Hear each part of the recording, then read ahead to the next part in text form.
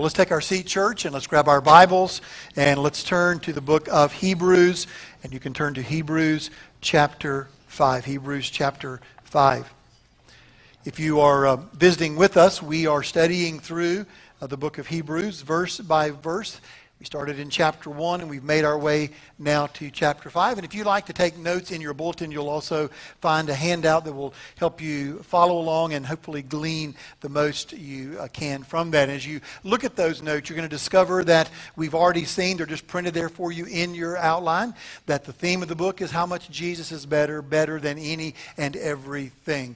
Not only to these Jewish people, but to you and to me. Every believer, honestly, every believer who truly is converted, who's truly come to Christ, would have to say that Jesus is better. We're stupid sometimes, right? That we think this over here is going to satisfy us.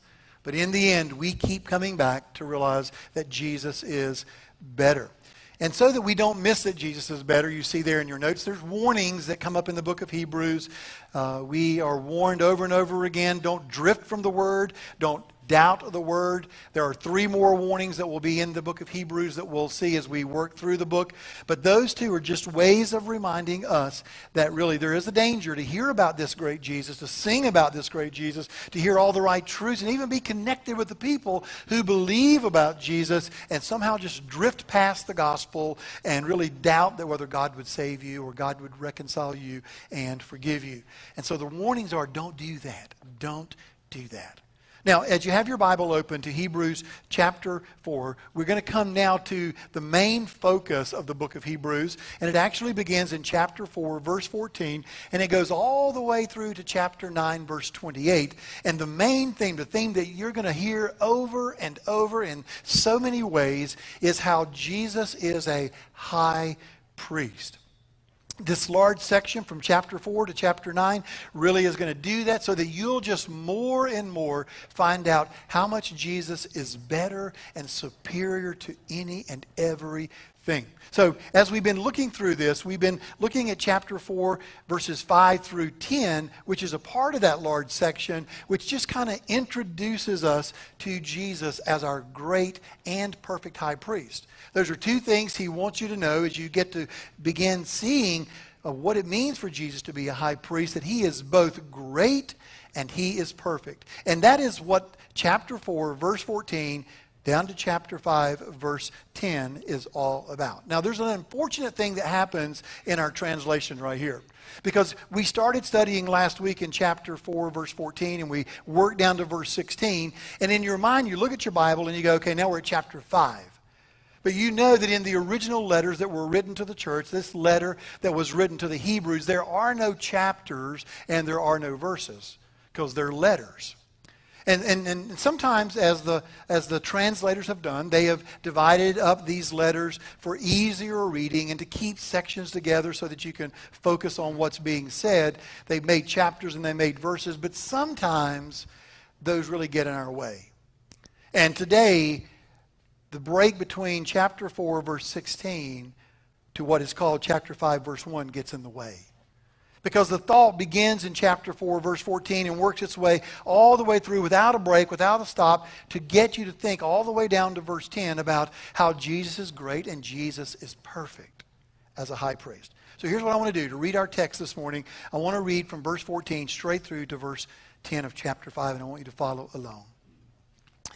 Therefore, since we have a great high priest, there's the first time he's called that, a great high priest who has passed through the heavens, Jesus the Son of God, let us hold fast our confession. For we do not have a high priest who cannot sympathize with our weaknesses, but one who has been tempted in all things as we are, yet without sin.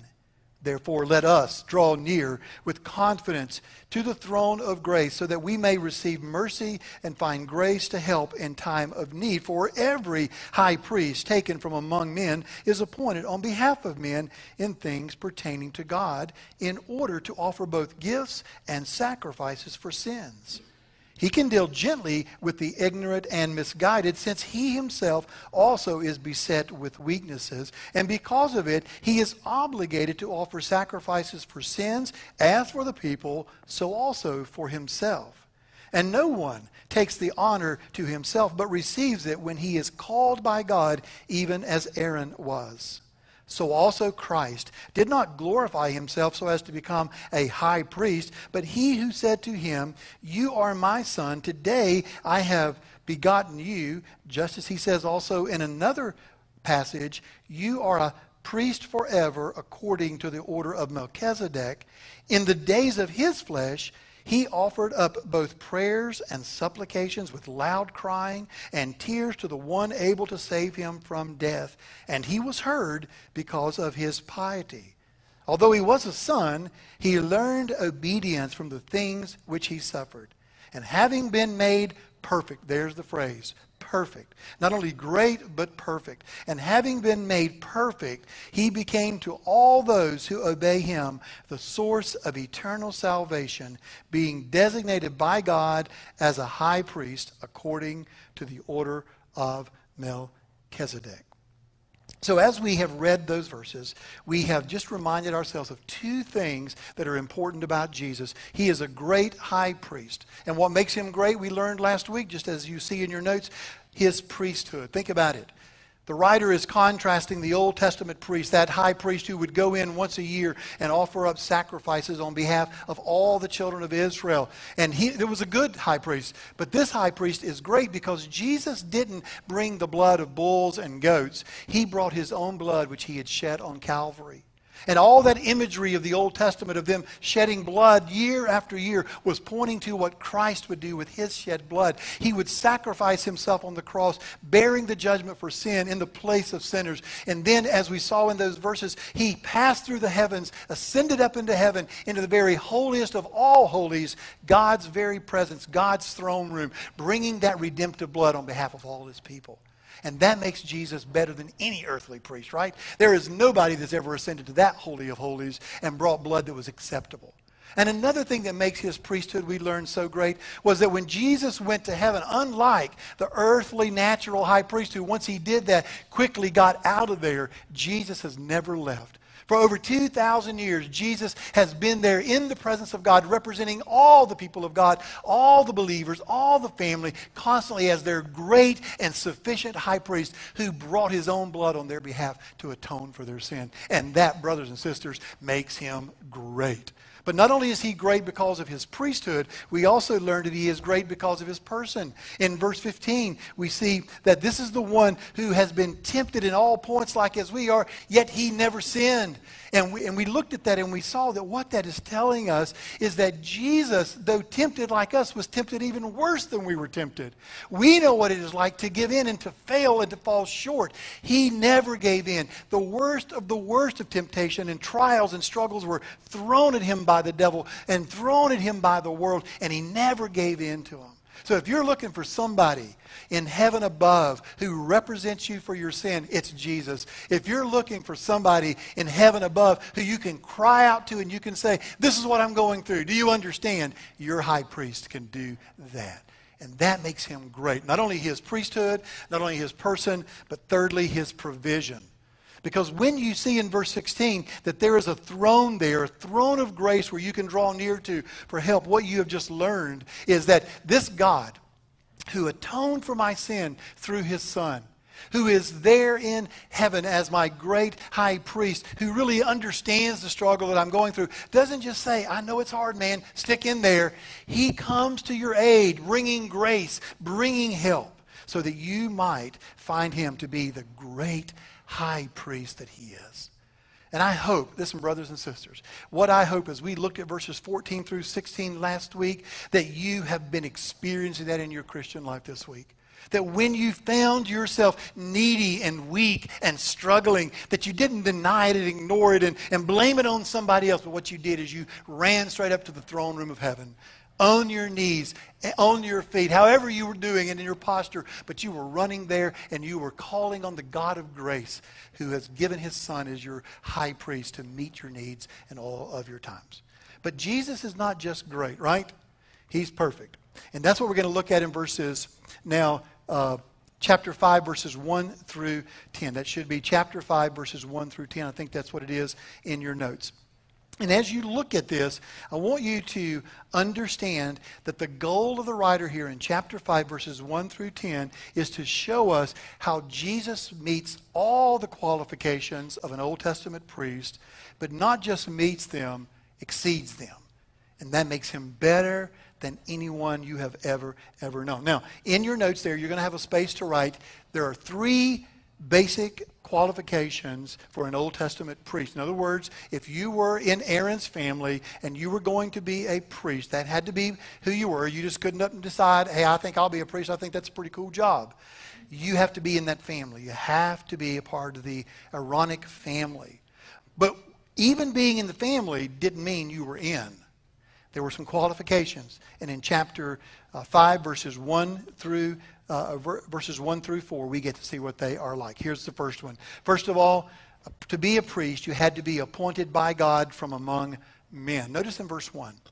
For every high priest taken from among men, right? Now this is important. Listen. The one who represents you has been like you. He has been made human. That's the story of Christmas that we're about to celebrate in the birth of Jesus. But it's not that God gave an angel to represent you or some entity. He gave his very own son. He is taken from among men. He had to be appointed from among men by God. And it wasn't that God just said, okay, hey, how about you angels go be the mediator, the go-between person with these sinners? No, he has to be a man. And he has to be appointed by God. Now what that means is God appointed these Old Testament priests to be, as it were, ushers. Ushers to bring them somewhere, and that is to God. Picture again the Old Testament tabernacle and the temple and the priest coming on behalf of the people. He is going there to usher them to God. He becomes, as it were, the middle man. And God appointed the man in the middle because of the fact that they needed someone to represent them. If you look down at verse 4, it says the same thing in chapter 5. And no one takes the honor to himself, but receives it when he is called by God, even as Aaron was. In other words, this responsibility was something that was an appointed responsibility. You were selected and called to be this. Not just anyone or anybody could decide, even if you were in that tribe, that you were going to be a priest. Now, it's important to note here, and I'm just going to put a couple pictures up here for you in a minute, why it is they needed a middleman. Why is it they needed this high priest? Well, the prophet Isaiah reminds them in chapter 59, verse 12. He says, but your iniquities have made a separation between you and your God. There is something existing between us. We're kept apart. And your sins have hidden his face from you. You see, every one of these Old Testament people realized that the problem between me and God is this thing called sin. And that's the barrier. And I need someone, some way to go in the middle and join the two together. And so this picture here of the high priest is just a replica and a reminder of what this individual was like and what he did. And he was dressed out in all the particular outfit for purposes and for a design. And the one I want you to really focus on is that breastplate. Because on his breastplate, you can count them up, there are 12 stones. And on each of those stones is a name. And those 12 stones and those 12 names represent the children of Israel, the people of God. And so the goal of the high priest, the middleman, this bridge builder, as it was to go on behalf of the people because their sins, and even his sins, he knew he was a sinner too, had caused a separation between them and God, as it were, was hiding his face from them. He would have nothing to do with them until the sin was dealt with. So the high priest goes and he does that. And listen, the person doing that has to be appointed by God. Here's the second qualification. This high priest had to be sympathetic with those he ministered to. That's in verse 2 of chapter 5. It says, he can deal gently with the ignorant and misguided, since he himself also is beset with weaknesses. Now just pause for just a moment there. If verse 1 was telling us that the high priest had to be appointed, he couldn't just make this job his own by his own doing. He had to be called, appointed by God to go and represent the people.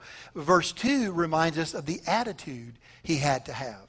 And the attitude he had to have was one of sympathy towards sinners. Sympathy towards sinners. What it means is he had to get in the thick of their mess. Right? It wasn't a neat job. And if you understand the whole sacrificial system, you realize there are blood, there's guts, there's smells of burning stuff all over the place. And it was a reminder here that there is a death taking place because someone has sinned. And that high priest, that one representing them on this earthly tabernacle, had to have this attitude of sympathy to get right in the thick of their mess. He had to feel their highs and their lows. He had to identify with them. That was part of the requirement. There is one little word I want to show you in verse 2 that I think is important. And it's the little phrase there, deal gently. Do you see it there? He can deal gently with the ignorant and misguided. That's a very important phrase, and it kind of unpacks this qualification of him being sympathetic. When you put this phrase in the Greek here in Hebrews chapter 5, it literally means, it means to be in the middle of things. To be in the middle of things. And there's two ways that the high priest dealt gently or was in the middle of things with these people who were bringing their offerings as sinners. First, it meant he was fully engaged and involved in their struggle and their sin. He identified with that. He was right in the middle of that. Number two, it meant that he took a middle ground when it came to that struggle they brought with their sin. Because remember, they're coming to the temple because I have sinned against God. I have failed God. I have broken his commandments. I am worthy of judgment and condemnation. And so the high priest had to sympathize with that and get in the middle of that struggle with them. But he also took a middle position when they came. You say, well, what do you mean? Well, there are two extremes people tend to go to when you get in the mess with everybody, right? And how many of you know about getting in the mess with other people, right? The mess of their world and their sin and their struggle. If you don't know what it's like, just show up at my office on Monday and I've got about 8 hours of it with people, one counseling after another. But you do it as well. You're on the phone with them. You're looking at things on Facebook. You're just in their world. You're seeing what they're going through. And this high priest not only would be in the middle of their mess, but he would also take a middle position. And here's what I mean by that. There is one possibility that on the one hand, a person could be on this side so overly sympathetic, so overly grieved, so overly really burdened by them that you're scared to death to confront the sin.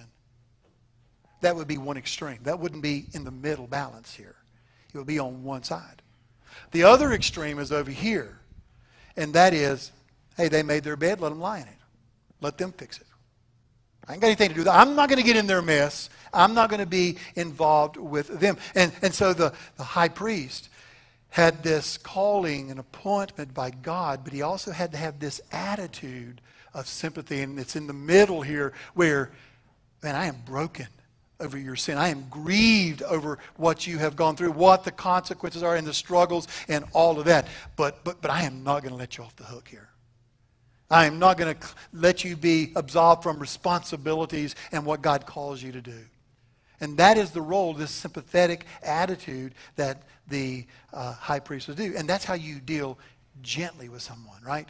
You deal gently with someone by really not just distancing yourself from them, but really getting in their mess. And then when they're in their mess, holding them responsible and accountable, as much of a struggle as it may be, to do what God called them to do. Because you see, it wasn't just in the Old Testament that you come up to the temple and you bring your sacrifice and you talk about your sin, you confess your sin with this high priest, and he goes and represents you. Then you just merrily skip off from the temple and keep living the way you were. That's not the way it worked. I mean, you were coming in contrition and brokenness over your sin, and you were coming knowing there needs to be a middleman in the middle of you to represent you before God. And that individual was sympathetic to your struggles, and yet he was expecting you and holding you to God's word to do what God had called you to do. And that is the role and the responsibility of this high priest. Why did he do that? Well, look at verse 2 again.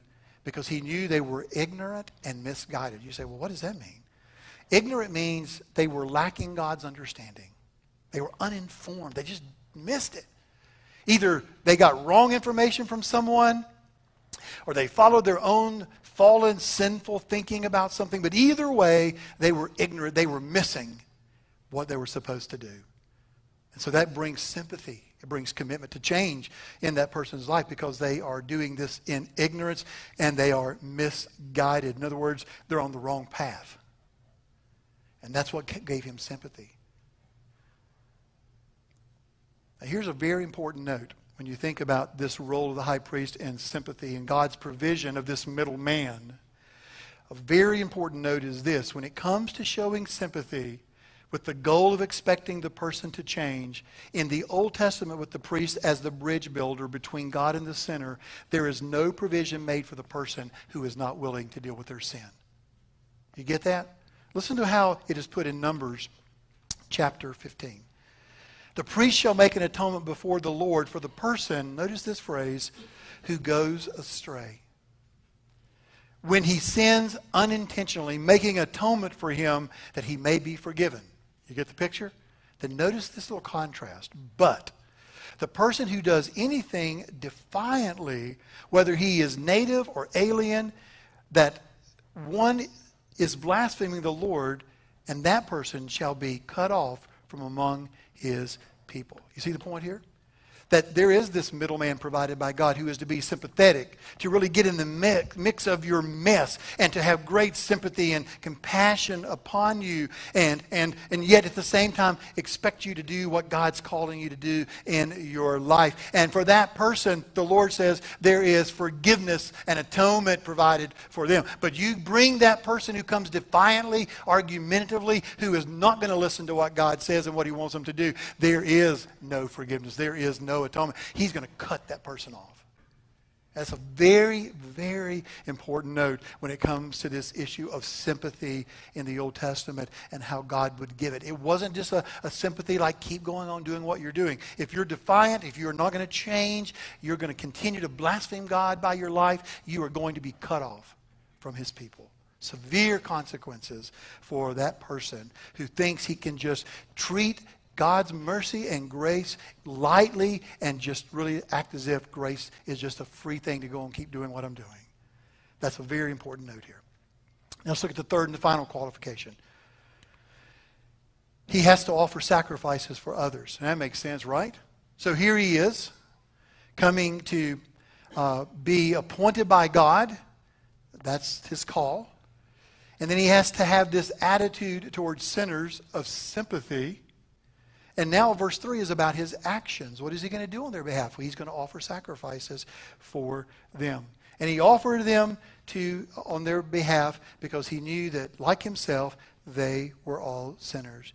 And he was obligated, that was his responsibility, to come and bring a sacrifice. So this one who was appointed must assume this attitude of being in the middle of this dealing with sin, and his actions were to really bring ultimately a sacrifice and offering before God. Let me remind you of the two kinds of offerings that are mentioned.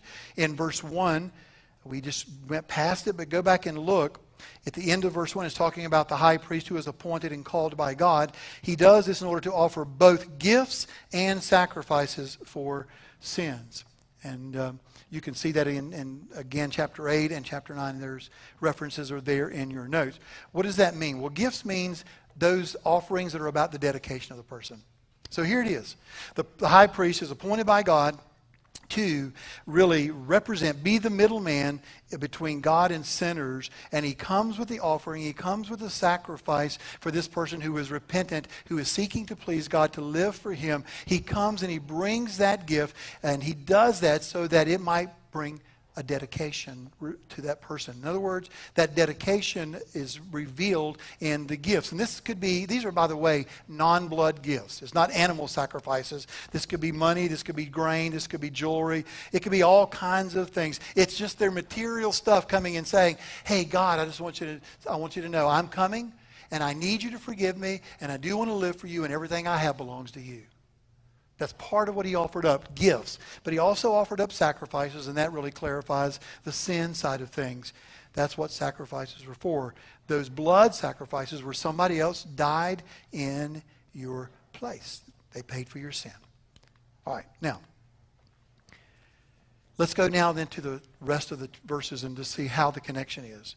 Because what happens in verse 5 is he now takes what you just learned about the high priest, right? He's appointed by God. He must have sympathy, and he has to come make these offerings and sacrifices. He's going to take that truth about this earthly high priest and apply it to Jesus and show us how he is far better. Watch this in verse 5. So also Christ. You see the connection? He's making this connection. So also Christ did not glorify himself so as to become a high priest. But he who said to him, "You are my son, today I have begotten you." That's another way of saying, here's your fill-in, Jesus was appointed by God. Verse 5 is from Psalm 2, verse 7, and verse 6 is from Psalm 110, verse 4. In other words, the whole Old Testament was saying that this Savior, this Messiah was coming, and he was going to be appointed as a high priest. And in verse 7, it says, verse 6 rather, just as he says also in another passage, you are a priest forever according to the order of Melchizedek. Now, I wish I could just pass over this one right now. Because there's so much to say about it. In fact, chapter 7, when we get there, will unpack this whole account of this guy named Melchizedek, who had no beginning, no end, no mother, no father, and he's called a high priest of God.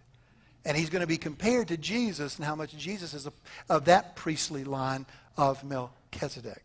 But since I can't wait till chapter 7, right? and the writer had to mention it twice in chapter 5, in verse 6 and then in verse 10, I've got to say something about it. And one of the things I want to say about it is who would name their kid that, right? Melchizedek. Well, I mean, that's not why it says he had no mother, no father, right? That is not the connection. But what about him? Well, there are two things you should at least right now initially note, and it'll show you why Jesus is of the line of Melchizedek's priesthood. In Genesis chapter 14, verse 18, this is back in the days of Abraham. And Abraham met him after one of his battles, this guy named Melchizedek. And there are two things that describe him in that passage. One, he was the king of Salem. Okay? And that's just the old name for the city of Jerusalem before it was called Jerusalem.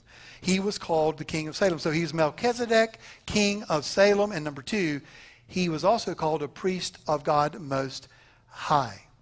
You say, well, why does that make him better than Aaron's priesthood? And why would Jesus be in the line of Melchizedek as a priest forever? Well, here's the reason. First of all, Melchizedek was a king. Aaron, nor none of his people were ever kings. Right? They don't have that authority. But Jesus is a king, right? We know him in the scripture as king. King of kings and Lord of lords. He's supreme. So in contrast, Melchizedek is called a king, and he is a king of the ancient city of Jerusalem called Salem. And Aaron was never like that, and Jesus is better because Jesus is not only a priest, he's a king. And another thing you want to note about this is that Melchizedek was called a priest of God Most High long before Aaron was ever born, long before the Aaronic priesthood was ever established, which means it had no beginning, and it says in the text, there is no end of it. Guess what? Aaron's priesthood came to an end. It began in the Old Testament, and by the time Jesus came and the Jews rejected him and the temple was destroyed in AD 70, there are no more Old Testament high priests. There are no more sacrifices. So that priesthood is gone. But guess what? This Melchizedekian priesthood lasts forever. Had no beginning, had no end. Aaron's has a beginning, had an end. But Jesus' priesthood has a beginning, and it will never, ever end. So guess what, brothers and sisters? If we live on this earth for another 1,000 years, we will still be accessing that throne of grace to the one who is representing us fully reconciled to God by his blood. We will find that throne of sympathy, that throne of grace, that place of help constantly. It will never stop. And that is a huge thing that makes Jesus better than Aaron, because he is of the line of Melchizedek. Well, that's enough. Jesus was qualified. to be a high priest because God appointed him, and he appointed him of the line of Melchizedek. Number two, Jesus was also sympathetic, right? That's real quickly seen in verses 7 and 8. It says, in the days of his flesh, speaking of Jesus, he offered up both prayers and supplications with loud crying and tears to the one able to save him from death. Who does this text tell us that he is lifting up his voice to? To God. And what is he doing in that prayer? He is lifting up a prayer that is filled with loud crying and tears. And who is he praying for? He is not praying for himself. That is not what the Old Testament priest was doing. The Old Testament priest was going to represent the sinner before God's throne. And so what Jesus is doing is he's praying and he's crying out to God real loudly. It is showing his identity and his sympathy with you and me as a sinner and this whole world. That's what he's doing. He is showing us his sympathy. Now, you want to note something here. Most people think, and I believe it does include this, most people believe that verse 7 is referring to the Garden of Gethsemane. Remember when that final hour came, and right in the Garden of Gethsemane, he was literally crying out to God, sweating, as it were, drops of blood, and in agony. So much agony as he cried out over the sin that he was about to bear for us, that he literally was knocked to the ground. Right? And that verse 7 is about that. I get that. But it's bigger than that. You know how I know it's more than just the Garden of Gethsemane? If you read the verse, it says that in the days, D-A-Y-S, plural, the days of his flesh. So, get this, brothers and sisters. Every day of Jesus' earthly human life, he was in some way, somehow crying out to God about your sin. Bearing the load, bearing the weight of what that would look like in his life. And by the time he got to Gethsemane, it was the climax. That's what he was doing. I don't know anybody like that. I don't know anybody that I turn to that's that kind of sympathetic to me. Oh, he is appointed by God. He has a priesthood that has a kingship to it that never has a beginning or an end. And he is so sympathetic and he is so compassionate to sinners. Isn't that, listen, brothers and sisters, one of the things that made him so attractive to the fallen world he came into? He was sympathetic. He got in the middle. He got in the middle of the mess and had compassion and tenderness to sinners who were broken in their sin and with shame. And he expected their lives by his grace to go in a new direction. So verse 7. So in the days of his flesh, he offered up both prayers and supplications with loud crying and tears to the one able to save him from death. And he was heard because of his piety. Now listen very carefully here. That sounds, I didn't get that when I read that. Because when I read that he's praying to God through his earthly days that he would be delivered from death, I have to go, he didn't get delivered from death, right? I mean, the Jews and the Romans took him and they spat upon him. They cursed him. They slapped him. They put him on a cross. They jabbed him with a spear in his side, put thorns on his head. What do you mean he was heard in that he prayed and God answered his prayer? But here's the point to watch really carefully here. It doesn't mean that he was saved from death's experience. He prayed before death that he would not enter into it. In the garden, if it is possible, do what? Take this cup away from me. But nevertheless, your will be done, not mine. So he prayed on this side before death that his prayer would be heard, because this was going to be horrible, what he was going to encounter. But the prayer was answered by the Father after death, so that death could not keep him in the ground. So he prayed, oh God, in sympathy for sinners, this is the wrath you're going to pour out on them. I know it's your will. Help me, but I don't want to endure this kind of suffering. Please hear my cry. And the Father says, I'm going to hear it, but it's going to be after death. And you're going to be raised from the dead, and you will triumph over the grave on behalf of those sinners. That's the kind of prayer that was heard. So that leads us to verse 8. We're just about done, and we're going to apply this. Although he was a son, He learned obedience from the things which he suffered. Now, we just talked about his suffering his whole life, right? Feeling the weight of our sin, growing in anticipation, coming to the Garden of Gethsemane. And although he was a son, he learned obedience from the things which he suffered. Now, don't misunderstand that. He is not saying that he was scratching his head saying, I wonder if I'm going to obey God or not. But you know what? Things are getting really hard. I'm suffering. I'm going to obey him. That's kind of how we sinners act, right? Whenever struggles come into our world, okay, God, you got my attention, man. I'm going to obey you now. And that's a good thing. I get that. But that's not what that's saying about Jesus. That he learned obedience through the things he suffered. What it means here is that through suffering, he learned what real obedience looks like. And here's what it looks like. You don't quit. You don't give up. You keep pressing on to what God has set before you. And that's the kind of obedience that he learned. He learned the essence of obedience, not whether or not he would obey, but the very essence of what obedience looked like. It looks like this. No matter how hard it is, no matter how frustrated I am, no matter how challenging this is, and you have never experienced it to the degree he did, he is showing us that what he does, because he has great sympathy for that sinner and for the need for atonement for their soul, that he will never quit, he will never give up, he will keep on being a faithful high priest for his people. That's what he learned. And then finally, and I want to wrap it up, the last one is he became the sacrifice, right? So if the Old Testament priest was appointed by God, Jesus was appointed by God. If the Old Testament priest had to have sympathy, Jesus had that in far more capacity. And finally, just as the Old Testament priest brought a substitute sacrifice for that sinner and dedication and gifts, Jesus did, but it wasn't somebody else's blood. It wasn't somebody else's life. It was his own. Verse 9. And having been made perfect, he became to all those who obey him the source of eternal salvation.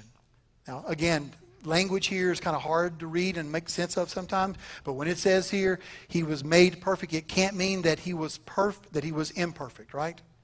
It can't mean that. What it is saying is, as Jesus suffered and had sympathy and compassion towards us and our sin, and realizing the death that he would pay for our sin, he learned what true obedience was about. And as he learned what that true obedience is about, he literally, as it were, continually pressed on to demonstrate what the perfect sacrifice would be, which was himself. He became the complete sacrifice for our sins here. And it doesn't mean for those who obey, like, I'm going to start living better for you, God. Obedience here means to obey the way of the gospel, which is repentance towards God and faith in Christ. So the one who becomes, who finds this high priest, this great and perfect high priest, is those who come the way God designed for sinners to come, in repentance over their sin and faith in somebody else to pay for their sin. And so Jesus meets all the requirements. And he wraps up in verse 10 by saying, being designated by God as a high priest according to the order of Melchizedek. Now look at verse 11. Concerning him, we have much to say. And I'm grateful that the author put it that way, because I have much to say too later on. Now, if Jesus did all three things that a high priest was to do and exceeded them by far, he was appointed by God, he was sympathetic with men, and he became the sacrifice. Then how does that get applied to our lives? This is where I want you to really just let God use a few moments, these last 2 or 3 minutes together, to make sure that we really don't miss some good application here. Okay? Because it's not enough just to say, wow, now that verse makes sense to me. Okay, now I see how Jesus is not just a high priest, but he's great and he's perfect. You really can't leave this place ultimately without asking, so what difference is that going to make in my life? What difference? Well, here's one thing it should do. It should, first of all, make you face the question of whether or not you have come to Jesus as your high priest. Now, just let that settle for a moment. I didn't ask you if you started coming to church. I didn't ask you if you started reforming your life by stopping drinking and stopping smoking, and if you broke a relationship up that was bad. I'm not asking about how determined you are. I'm asking you this very pointed question. Have you ever come to Jesus as your high priest, the one that your hope and your salvation and your eternal destiny is linked to? I was thinking the other day as I was riding down the road, if I were to ask somebody, tell me what sums up the gospel. What verse would you give me to sum up what it means about God loving us and Christ dying for us and us believing on Him as our Savior? If I were to ask somebody, what verse would you give me, and would that be true of you? How many of you know what verse I would probably think most everybody in the world would give about that one verse that sums up the gospel? Yeah, you're right. John 3:16, right? For God so loved the world that He gave His only begotten Son, that whoever believeth on Him should not perish but have everlasting life. It's a great verse. But it's a verse we're all too familiar with sometimes. And we've seen it too many times at a football stadium, and just kind of John 3:16. So I got to thinking, if I was to pick a verse, in light of what we're thinking about of the high priest, that would sum up the gospel, what would that verse be? Well, it would be 1 Peter 3:18. It says, for Christ also died for sins once for all. Isn't that wonderful? The high priest, every year bringing sacrifices year after year, everybody being reminded that their sin has never fully been paid for and dealt with. It's just kind of held back for a little bit. But Christ died for sins once for all, the just, that's Jesus, perfect, the holy, sinless one, for the unjust, that's you, that's me, that's your kids, that's your mom, that's your dad, your brother, your sister. That's the people you work with who are not Christians. They are unjust in God's sight. Christ died for sins once for all, the just for the unjust. Why? Why? Well, the text says, so that He might bring us to God. So I'm going to ask you again. Is that who you've come to get you to God? To get you reconciled to God? To get you forgiven? To get you ultimately made right and know that you're not going to end up in hell forever, that you are truly confident, that you are resting all of your hope and all of your faith in Christ alone. And you know that you have been brought to God, right? You just don't get church, and you don't just get good friends in church. You get God Himself. That's the gospel. He might bring us to God. I want to tell you, listen, if you don't come that way, there is no way to get there. You hear that? No way to get there. The Old Testament system is gone. There is no Old Testament priest to get you there. And the Pontifex Maximus, the Pope, which means the maximum bridge builder, he can't get you there. There's absolutely nobody and no one in this world who can get you there but Christ. And I just want to ask you straight up again, have you come as a sinner, guilty and convicted and ashamed and grieved and repentant, to put your faith only in somebody who lived and died and was buried and rose again on your behalf because He loved you as a sinner and was sympathetic to you and wanted to save you? Have you come to that one? That's what this passage should do to me and to you. It should remind us that that's where our hope is. That's where our salvation is. Because, brothers and sisters, being reconciled to God is the greatest need in our world. Do you believe that really? Really? Do you really believe that? That the greatest need in our world is to be reconciled to God. See, our greatest problem is not a balanced budget in America. Our greatest problem is not getting the healthcare system straightened out. Our greatest problem isn't a cure for some dreadful disease, or dealing with Islamic fundamentalism or ISIS or terrorism, or electing a good president. That is not our greatest need. Our greatest need is to be reconciled to God. Now, I want diseases to get dealt with. I want a good president. I'm just voting for the lesser flawed, okay? But that's not our greatest need. That is not our greatest need. Our greatest need is to be delivered from divine judgment as sinners who have been born into this world, unable to reconcile themselves to God because they are sinners, always headed against God and in the wrong way, never caring about Him.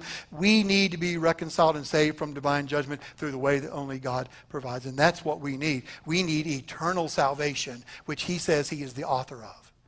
A forever fix. A forever salvation. So I'm going to ask you just one final time again. Have you come to Jesus as your high priest? If that's so, that means you are done offering sacrifices. You said, I never offered up any bulls or goats. Yeah, you probably get arrested by some animal place, right, if you did that. I get that. But I promise you, you've offered up sacrifices if you haven't come through Christ. Those sacrifices sound like this. I hope God saw that I was committed enough to get up and come to church today. I think He'll love me. The sacrifice, if I know God knows it was a real sacrifice to put money in the offering today, I'm sure He's going to make me His kid and love me and forgive me. That's my offering, my sacrifice.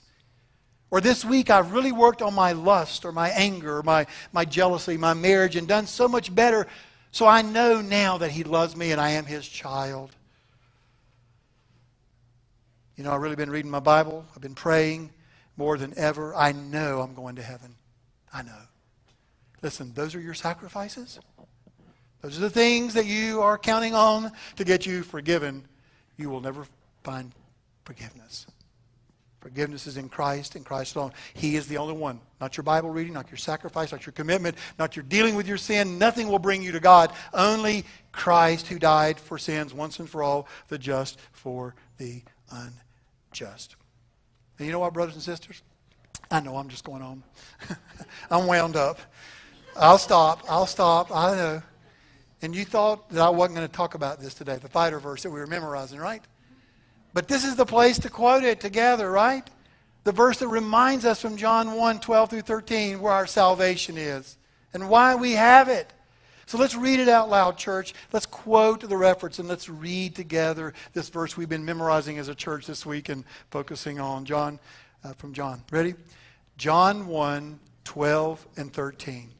But to all who did receive Him, who believed in His name, He gave the right to become children of God, who were born not of blood, nor of the will of the flesh, nor of the will of man, but of God. Praise the Lord. So the question is, have you come through Jesus as your high priest? And I'm wrapping it up with this one.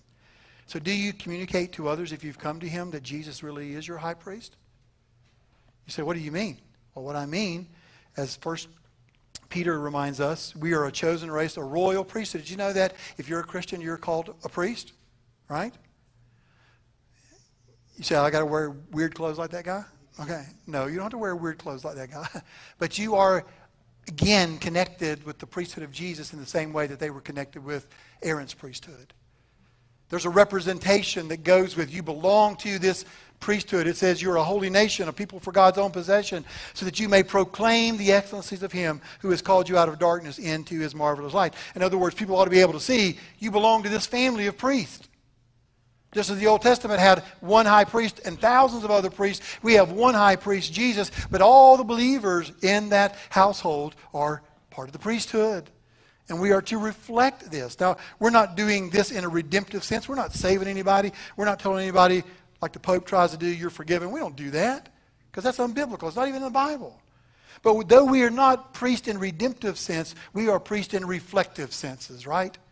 We should be proclaiming the excellencies of Him. There should be something that's reflected in our life that people go, wow, this is the family you're in. You belong to it. It's so obvious that the one way we magnify Him is by telling or singing about and exalting Him as the only Savior, right? Who died for our sins. We also proclaim His excellencies by pointing others to Christ as the only way of salvation. But here's the one I want you to take home. Do you reflect that you are a part of this priestly family by the way you relate to sinners around you? Right? Think about that one. If the earthly high priest had to be sympathetic, get in the middle of, deal with the mess, and have sympathy and compassion while holding them to the changes that God had called them to, is that what you do too? Do you reflect something of that family of the priesthood when you encounter sinners, maybe on the job, maybe in your family? Is that how you do it? Do you communicate to others that Jesus is your high priest? Do they really see that same kind of sympathy? They see that you are in the middle of the mess? Well, if you know the Savior who was in the middle of your mess, right? and showed you that kind of sympathy, why wouldn't you show that to the sinners you deal with? You see, it's all too easy when we see brothers and sisters or sinners struggle to talk to everybody else about their problem rather than to get in their problem and be in their mess and be in the middle. On the one hand, wrapping your arm around them. On the other hand, saying, we're going to change this, right? Won't stay the same. Won't stay the same. That's the kind of Savior we belong to. That's the kind of Savior we need to be reminded of constantly. The music team's going to come in a moment as we pray, and we're going to sing a song that's just going to remind us of how much we need that Savior as believers to be reminded of, so that we might reflect it and we might demonstrate it, and people might say, you're a different kind of person. Well, it's because I belong to the priestly family of Christ. That's why I'm different. And I hope that as we sing that song, you'll respond in your heart right there in that way. And God will use that to motivate you as you go into that world with those people that you know they were messed up. You know their world's got problems. You know that some of their own mess is their own doings. But that doesn't change your sympathy and get in the mix, in the mess that they're in, if you're going to be reflecting Christ as the one you belong to as a great high priest. Let's pray.